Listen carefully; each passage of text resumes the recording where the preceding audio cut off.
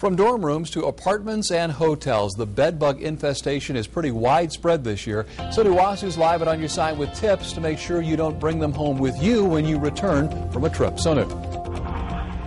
Mark, pest control officials say they have seen a huge surge in the number of bed bug cases this year, and what's different is it's not just apartments and homes. In Franklin County, officials have said about 70% of the hotels they've seen were infested with bed bugs at one time this year. It's tough to sleep tight when you know these blood-sucking creatures are lurking underneath your mattress. Officials with Orkin Pest Control say there has been a dramatic increase in the number of bed bugs found throughout the Miami Valley. In 2006, they treated only one home for bed bugs. This year, they're already up to 60 cases so far. The funny thing about bed bugs is they're very good hitchhikers, so they can be transported everywhere.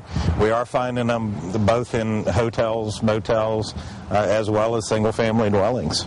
The unsettling news, even if one or two of these creatures find their way into your suitcase, you can say goodbye to good night. In about 2 months, 2 bed bugs can become about 300 or so with eggs, so they can multiply quickly. So what should you do when you find yourself settling into a hotel or dorm room? First of all, when you go into a hotel room, as silly as it sounds, inspect it.